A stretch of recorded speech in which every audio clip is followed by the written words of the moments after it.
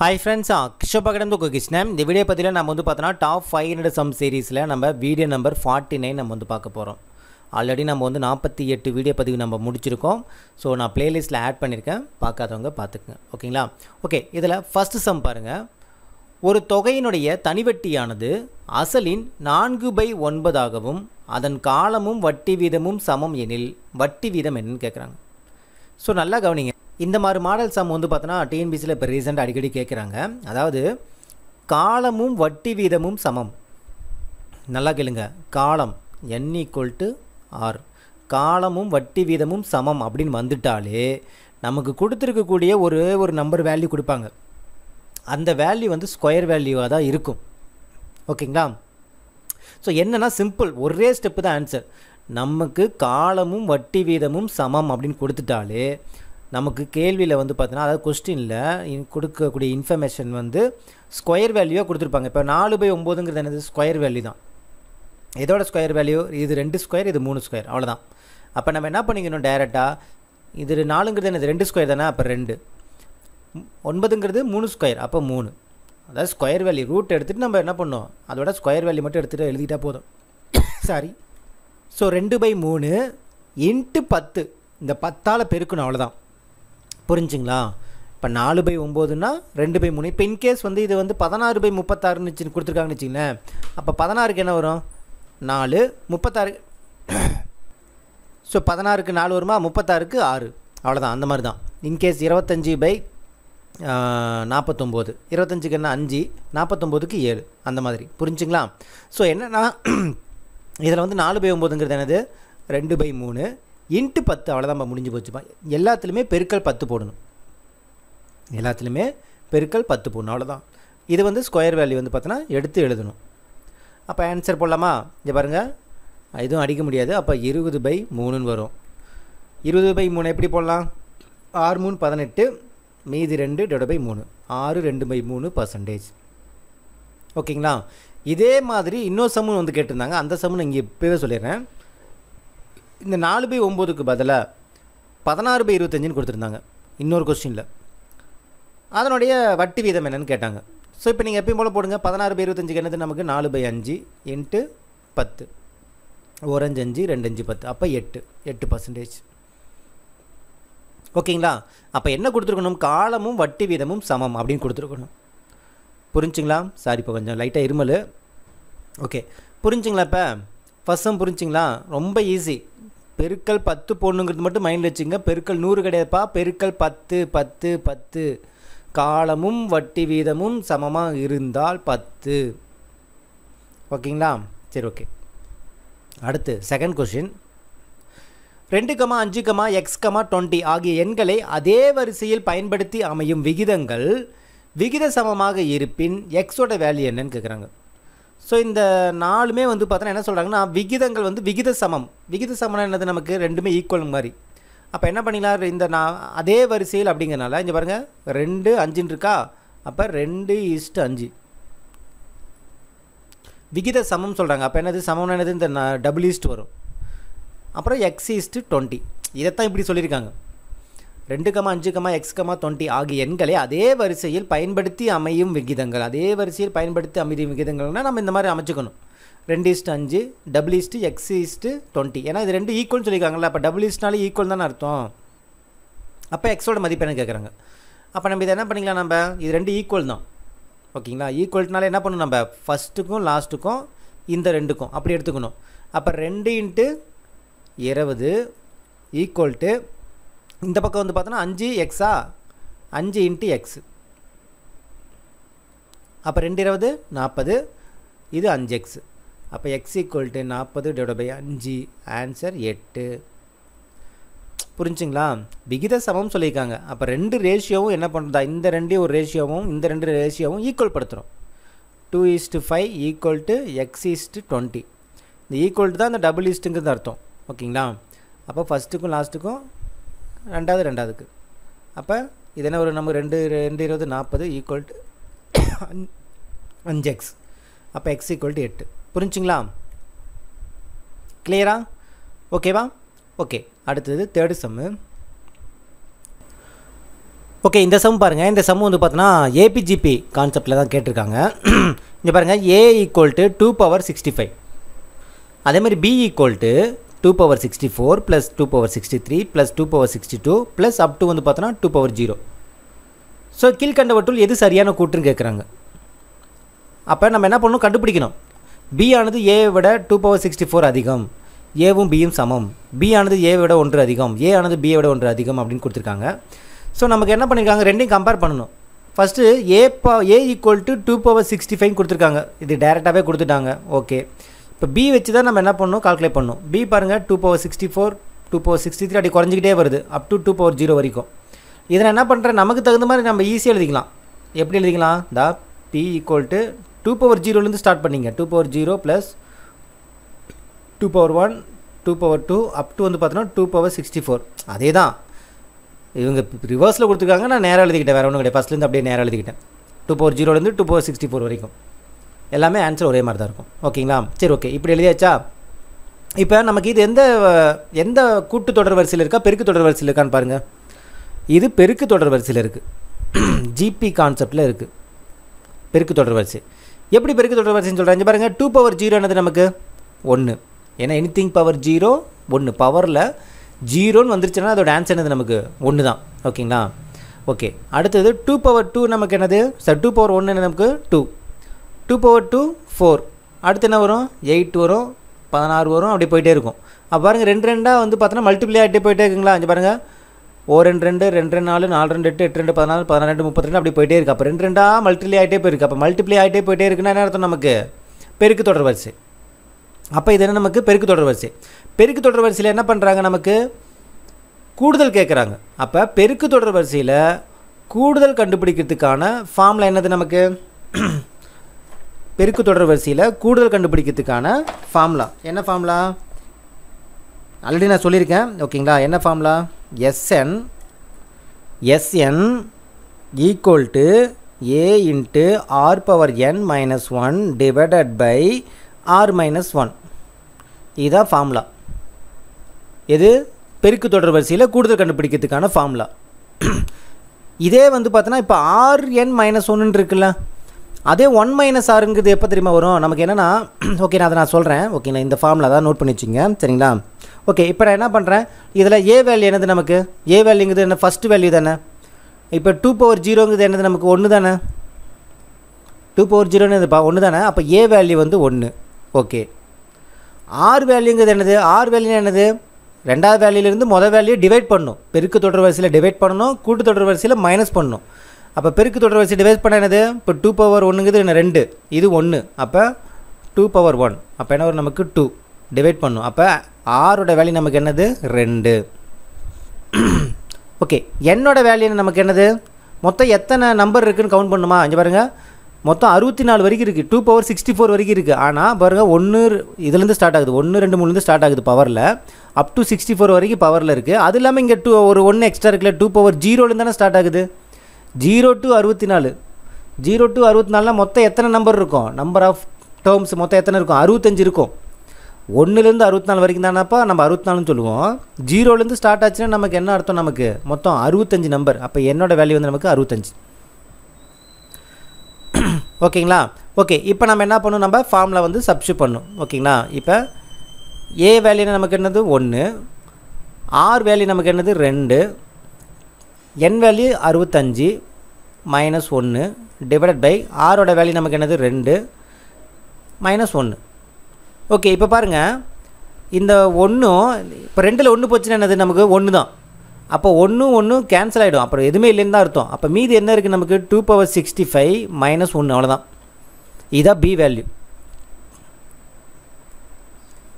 கூடுதல். அதான் பாருங்கள், b வேல்யூங்க தெரியுது, எல்லாம் சேர்த்து கூடுதல் வந்தால் தானே b வேல்யூ அது. அப்போ 2^65 - 1. a வேல்யூ நமக்கு என்னது 2^65, இது a வேல்யூ, புரியுதுங்களா. a value 2^65, b value 2^65 - 1. இதை வச்சு நீங்கள் ஆப்ஷன் சூஸ் பண்ணுங்கள். அங்கே பாருங்கள், a வேல்யூலேருந்து a வேல்யூப்பா, b வேல்யூங்கிறது என்னது, a வேல்யூலேருந்து 1 கழிச்சா தான் b வேல்யூ.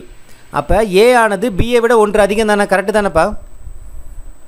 பாருங்கப்பா 2/65ங்கிறது இப்போ ஒரு உதாரணத்துக்கு சொல்கிறேன். 2/65ங்கிறது நமக்கு என்னது ஒரு 9772 இருக்குன்னு வச்சிங்களேன். அப்போ பி வேல்யூ என்ன வரும்? அதுலேருந்து ஒன்று கழிச்சு தானே வரும். அப்போ பி வேல்யூங்கிறது என்னது? ஏவோட ஒன்று கம்மி தானே. இப்படி கூட வச்சுக்கலாம். ஏங்கிறது என்னது? பியை விட ஒன்று அதிகமாக தானே இருக்குது. ஏன்னா இது 9772. பி வேல்யூ நமக்கு எவ்வளோ வரும்? 9771 வரும். அப்போ பியை விட ஏ வந்து ஒன்று அதிகம் தான். இங்கே பாருங்கள், ஏ ஆனது பியை விட 1 அதிகம். அப்போ ஆப்ஷன் டி தான் கரெக்டு. நான் சொல்கிறது புரியுதுங்களா உங்களுக்கு? இது ஒன்று கழிச்ச வேல்யூ தான், இது வந்து முழு வேல்யூ. அதுலேருந்து ஒன்று கழிச்சா தான் பி வேல்யூ. அப்போ ஏ தான் வந்து நமக்கு என்னது? அதிகம். 1 அதிகம். எவ்வளவு? 1 அதிகம். ஏன்னா 1 தானே கழிக்கிறாங்க. புரிஞ்சுங்களா? சரி, ஓகே. இந்த ஃபார்முலா நான் சொல்லியிருந்தேன்ல, எந்த formula? Sn equal to a power a of R minus n minus 1 divide by R minus 1, A into R power n minus 1 divide by R minus 1. இந்த ஃபார்முலா வந்து நமக்கு ஆர் வேல்யூ இருக்குது பார்த்தீங்களா? எந்த value? இந்த R value 2ன்னு இருக்குல்ல, நம்ம இங்கே கண்டுபிடிச்சோம்ல ஆர் வேல்யூ. அதாவது ரெண்டாவது வேல்யூலேருந்து மொதல் வேல்யூ டிவைட் பண்ணால் கிடைக்குதுல ஆர் வேல்யூ. ஆர் வேல்யூ வந்து 1 விட அதிகமாக இருக்கணும். 1 விட அதிகமாக இருக்கணும். அதாவது 1 கூட இருக்கக்கூடாது, 1 விட அதிகமாக இருக்கணும். அதாவது 2லேருந்து தான் ஸ்டார்ட் ஆகணும். அப்படி இருந்தால் தான் இந்த formula. R value இருக்குல்லப்பா, R value வந்து 1 விட அதிகமாக இருக்கணும்ப்பா. அப்படி இருந்தால் தான் இந்த ஃபார்முலா. சரி, இன்கேஸ் ஆரோட வேல்யூ நமக்கு வந்து 1ன்னு வருது, 1 விட கம்மியாக இருக்குது அப்படின்னா, 1 விட கம்மியான என்ன அர்த்தம்னா, ஓகே இந்த ஃபார்முலா நோட் பண்ணிங்க. நான் உங்களுக்கு ஃபார்முலா மட்டும் தனியாக எழுதிக்கிறேன். இந்த சம்மு புரிஞ்சிருச்சு இல்லை? ஓகே, என்னென்னா இந்த ஜிபியில் பெருக்கு தொடர் வரிசையில் கூடுதல் கண்டுபிடிக்கிறதுக்கு மட்டும்ப்பா, கூடுதல் கண்டுபிடிக்கிறதுக்கு மொத்தம் 3 ஃபார்முலாவாக சொல்லுவாங்க. ஒன்று வந்து ஆரோட வேல்யூ வந்து 1 விட அதிகமாக இருக்கணும். அப்படின்னா என்ன அர்த்தம்? 2 3 அப்படி போகணும். 2 3 4 5 அதாவது 2லேருந்து ஸ்டார்ட் ஆகி போகணும். ஓகேங்களா? அதுக்கு கீழே இருக்கக்கூடாது. அப்படி இருந்துச்சுன்னா அதோட ஃபார்முலா தான் என்ன சொல்லியிருந்தேன் நான்? Sn ஈக்குவல் டு என்னது? A into R power n minus 1 divided by R minus 1. ஆரோட வேல்யூ வந்து பார்த்தீங்கன்னா 1 விட அதிகமாக இருந்தால். இதே ஆரோட வேல்யூ 1 விட கம்மியாக இருந்துச்சுன்னா, 1 விட கம்மியான என்ன அர்த்தம்?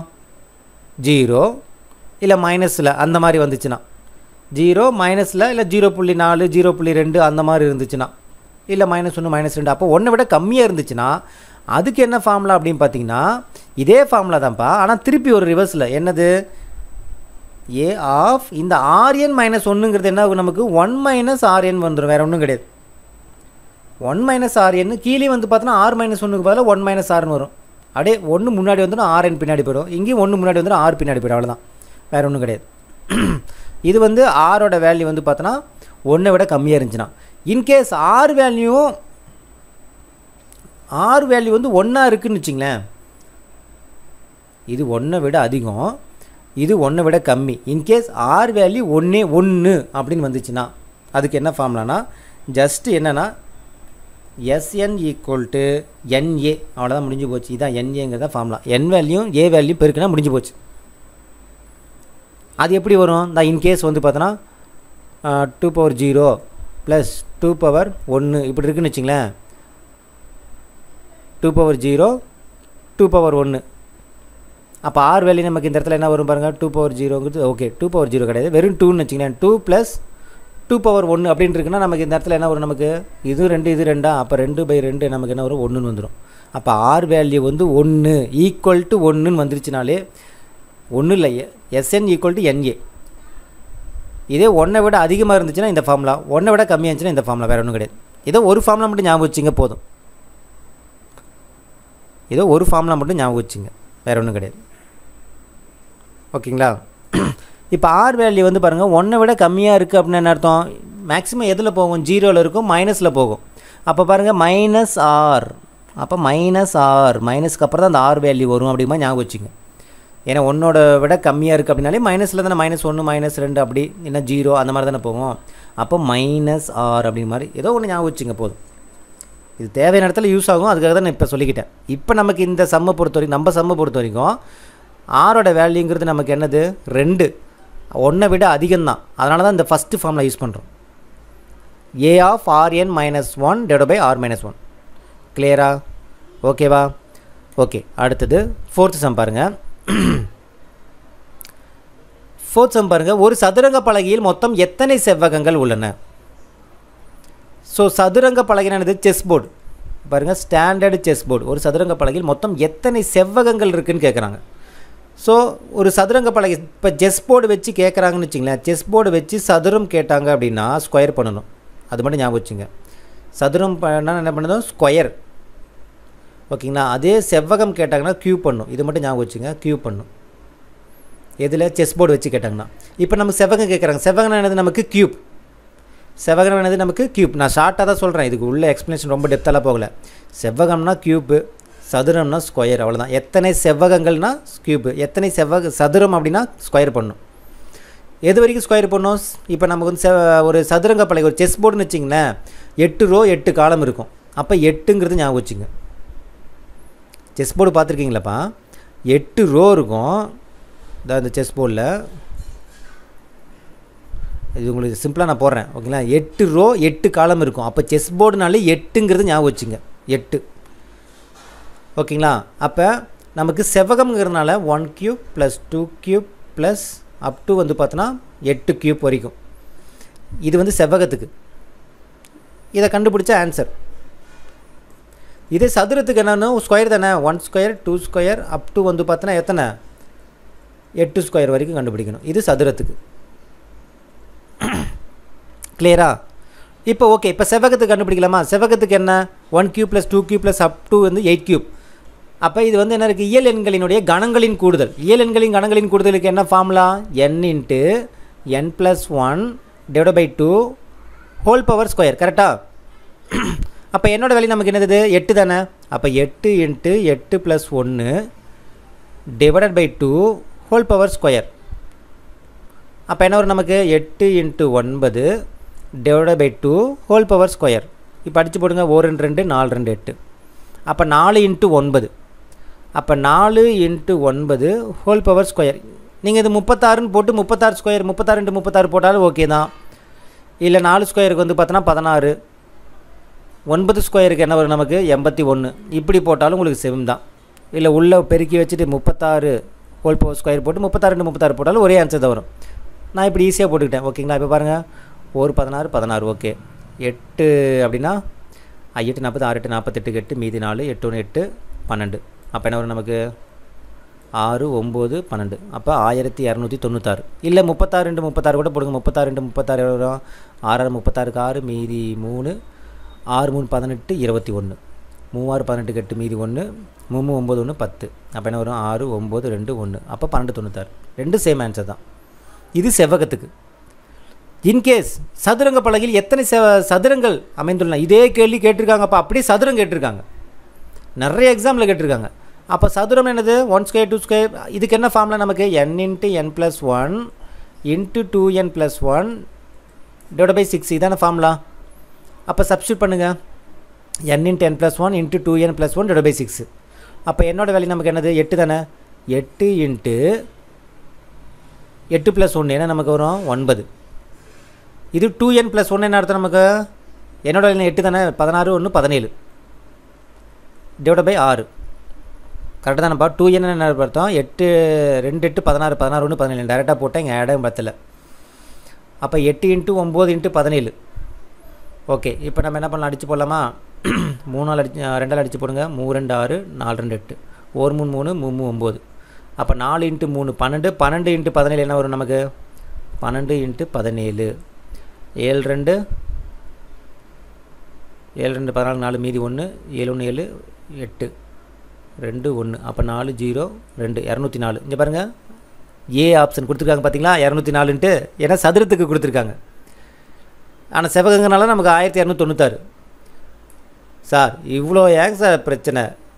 சதுரங்க செஸ் போர்டுனாலே சதுரம் அப்படின்னா 1296. செவ்வகம் சரி. ஸோ செஸ் போர்டு கொடுத்துருக்காங்க அப்படின்னா, ஓகேங்களா, செஸ் போர்டுன்னு கொடுத்துருக்காங்க அப்படின்னா செவ்வகம், அதாவது ரெக்டாங்கிள்ப்பா, அது வேறு நான் இங்கிலீஷில் சொல்லும்பீங்க, ரெக்டாங்கிள். ஓகேங்களா, செவ்வகம்னு என்னது? ரெக்டாங்கிள். ரெக்டாங்கிளுக்கு என்னது? 1296. சதுரம் என்னது? ஸ்கொயர். சதுரத்துக்கு எவ்வளோ எத்தனை ஸ்கொயர் இருக்குன்னு கேட்டாங்கன்னா சதுரத்துக்கு எவ்வளோ நமக்கு 204. ஓகேங்களா? அது நல்லா ஞாபகம் வச்சுங்க. மைண்டில் நல்லா ஞாபகம் நீங்கள் போட்டு போட்டு பார்த்து ஞாபகம் நல்ல மனப்பாடம் ஆயிடுச்சுன்னா நீ டேரெக்டாக கேள்வி கேட்டால் செவகமா 1296, சதுரமா 204, முடிஞ்சு போச்சு. நம்பரே கிடையாது இதில். பாருங்கள், சதுரங்க பலகையில் இது மொத்தம் எத்தனை செவகங்கள்? இது ஒரு தியரி கொஸ்டின் மாதிரி. ஆனால் கால்குலேஷன் எப்படின்னு நான் சொல்லி கொடுத்துட்டேன் உங்களுக்கு. ஓகேங்களா? சரி, ஓகே. அடுத்தது 5th கொஸ்டின். 48 ஆண்கள் ஒரு வேலையை நாளொன்றுக்கு 7 மணி நேரம் வேலை செய்து 24 நாட்களில் முடிப்பார் எனில் 28 ஆண்கள் அதே வேலை நாளொன்றுக்கு 8 மணி நேரம் வேலை செய்து எத்தனை நாட்களில் முடிப்பார்? இதுக்கு நான் என்ன சொல்லியிருந்தேன்? மொத்தம் 3 இன்ஃபர்மேஷன் கொடுத்து பாருங்கள். 48 ஆண்கள் 7 மணி நேரம் 24 நாட்கள். 3 இன்ஃபர்மேஷன் என்ன சொல்லியிருந்தேன் நான்? M1 D1 H1 divided by W1 equal to M2 D2 H2 divided by W2. இப்போ M1 எழுது நமக்கு 48 இன்ட்டு D1ங்கிறது 24 இன்ட்டு H1ங்கிறது 7 டிவைடட் பை ஒரு வேலைங்கிறனால 1 ஈக்குவல் டு M2 எவ்வளோ நமக்கு? 28 ஆண்கள் இன்ட்டு D2, அதான் கேள்வியே கேட்குறாங்க, டிவைடட் பை W2 நமக்கு என்னது? 1. ஓகே, இப்போ நம்ம D2 தான் கண்டுபிடிக்கணும். அப்போ 28 அந்த போயிடுமா? அப்போ ஆட்டோமேட்டிக்காக 28 கீழே போட்டுறேன், வேறு ஒன்றும் கிடையாது, டேரெக்டாக 28 கீழே வந்துடும். அப்போ D2 ஈக்குவல் டு இது. இப்போ நீங்கள் அடித்து போடலாமா? அடித்து போடலாமாப்பா? ஓகே. M1 சரி M2 போட்டேன், D2 போட்டேன், H2 வேல்யூ கொடுத்துருக்காங்க பாருங்கள், 8 மணி நேரம்ட்டு. அப்போ இன்ட்டு 8 போடணும். இங்கே பாருங்கள் 8 மணி நேரம் H2க்கு. ஓகேங்களா? அப்போ 8ம் கீழே வந்துடும். 28 இந்த 8ம் கீழே வந்துடும்பா, அதான் இங்கே டேரெக்டாக போட்டேன். இப்போ அடித்து போடலாமா? 1 8 8, 8 40, 6 8 48. ஓகேங்களா? சரி, ஓகே. இப்போ என்ன பண்ணலாம் நம்ம? 7 1 7 4 7 28, 1 நாள் 4, 6 நாள் 24. அப்போ 6 6 36, 6 6 36. அப்போ ஆன்சர் வந்து பார்த்தோன்னா 36 days. புரிஞ்சுங்களா? அவ்வளோதான். ஸோ ஃபார்முலா என்னது? இது ஏன்னா 3 இன்ஃபர்மேஷன் கொடுத்துருக்காங்க, ஆண்கள், மணி நேரம், நாட்கள் 3 கொடுத்துருக்கனால தான் நம்ம இந்த ஃபார்முலா. இது என்னது? நமக்கு கலப்பு மாறல், மிக்ஸ்டு ஃப்ராக்ஷன். ஆல்ரெடி சொல்லி கொடுத்துருக்கேன்னா மிக்ஸ்டு ஃப்ராக்ஷன். ஸோ மிக்ஸ்டு ஃப்ராக்ஷன்லேயும் கேள்வி கேட்பாங்க. ஸோ நேர்மாறல், எதிர்மாறல், கலப்பு மாறல், இதுலேருந்து கேள்வி கேட்காமல் இருக்கவே மாட்டாங்க. நோட் பண்ணி வச்சுங்க. டைம் ஒன்றரை ஈஸியாக அடிக்கலாம். கிளியரா? புரிஞ்சுங்களா? ஓகே, அவ்வளோதான்ப்பா. ஸோ இந்த 39வது வீடியோ பதிவில், சரி 49வது வீடியோ பதிவில் நம்ம பார்த்த எல்லா சம்மே வந்து பார்த்தோன்னா உங்களுக்கு கொஞ்சம் டிஃபிகல்ட்டாகவும் இருக்கும், கொஞ்சம் ஈஸியாகவும் இருந்திருக்கும். ஃபஸ்ட் சம் பாருங்கள், ரொம்ப ஈஸி. காலமும் வட்டி வீதம் சமன் கொடுத்துருந்தாலே ஸ்கொயர் வேல்யூவில் தான் இருக்கும். அப்போ ஸ்கொயர் வேல்யூ எடுத்து எழுதிக்கிட்டு இன்ட்டு 10, அவ்வளோதான். இன்ட்டு 10ங்கிறது மறந்துடாதீங்க. 10 10 10 10. ஓகேங்களா? அடுத்து இது மாதிரி விகித சமம் இந்த மாதிரி கொடுத்தாலும் நம்ம இதை வந்து விகித சமமாக மாற்றிக்கிட்டு நம்ம போடணும் எப்பயும் போல். இது விகித சமமாக மாற்ற தெரியலன்னா முடிஞ்சு போச்சு. எப்படி எழுதணுங்கிறது, ஏன்னா விகித சமமாக கொடுத்தா நீங்கள் போட்டுருவீங்க. ஆனால் இதை நீங்கள் விகித சமமாக மாற்ற என்ன சொல்லியிருக்காங்கன்னு புரிஞ்சு இது விகித சமமாக தான் மாற்ற சொல்லியிருக்காங்கிறது புரிஞ்சிருக்கணும். அப்போ தான் நீங்கள் ஒரு மார்க் ஈஸியாக அடிக்க முடியும். ஓகேங்களா? ஓகே, இந்த கேள்வி பாருங்கள், பெருக்கு தொடர் வரிசையில். ஸோ இதில் நான் 2 3 ஃபார்முலா சொல்லியிருப்பேன், கரெக்டாக நோட் பண்ணிங்க. அந்த ஃபார்முலா யூஸ் பண்ணி மற்ற சம்மு வரும்போது நான் உங்களுக்கு கொஞ்சம் கிளியராக புரிஞ்சிடும். ஆனால் ஃபார்முலா உங்களுக்கு இப்போயே சொல்லிட்டேன், ஏன்னா புரிஞ்சுக்கணும் அப்படிங்கிறதுக்காக. ஓகேங்களா? 3rd சம்மு. 4th சம்மு வித்தியாசமாக நீங்கள் கற்றுந்துருப்பீங்க. ஓகேங்களா? இதுவும் இன்றைக்கி பார்த்த 5 சம்முமே, அதாவது 5ஆவது சம்மு தவிர்த்து மீதி 4 சம்முமே வந்து நீங்கள் புதுசாக கற்றுக்கிட்ட இன்ஃபர்மேஷன் தான். ஸோ இந்த மாதிரி புதுசாக கற்றுக்க வேண்டியது அப்பப்போ உள்ள நுழைச்சி விடுவேன் நான். ஏன்னா நம்ம கொஸ்டின் பேப்பர் வைஸாக தான் நம்ம வந்து பார்த்துட்ருக்கோம். அதனால் வந்து பார்த்தோன்னா ஒரு வீடியோ எடுத்துக்கிட்டால் புதுசாக கற்றுக்கிறது மினிமம் வந்து ஒரு 2 3 இருக்கும் இல்லையா? இந்த வீடியோவில் பாருங்கள் 4மே வந்துருச்சு. ஸோ அப்போ 4 இன்ஃபர்மேஷன் நீங்கள் கற்றுக்கிட்டீங்க, 1 ரிவிஷன் மாதிரி ஆயிடுச்சு உங்களுக்கு. ஓகேங்களா? ஓகே, அவ்வளோதான். இதோட வந்து பார்த்தா 49வது வீடியோ பதிவு முடியுது. அடுத்த வீடியோ பதிவில் சந்திக்கலாம். ஓகேங்களா? ஓகே, இந்த வீடியோ உங்களுக்கு பிடிச்சிருக்கு நினைக்கிறேன். மீண்டும் அடுத்த ஒரு தகவலுடன் சந்திக்கலாம். இது கிருஷோபா கடந்து உங்கள் கிருஷ்ணன். தேங்க்யூ.